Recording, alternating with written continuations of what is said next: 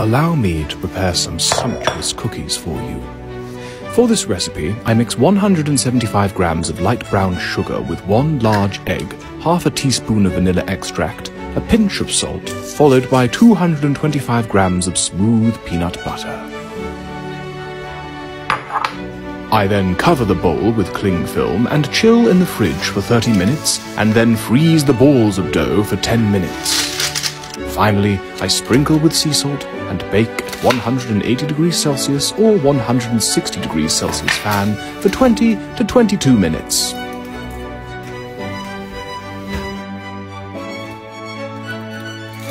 Once the cookies have cooled, as a finishing touch, I dip them in 100 grams of dark chocolate.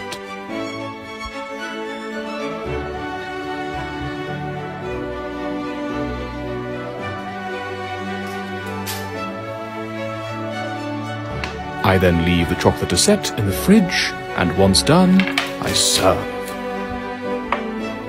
Here they come.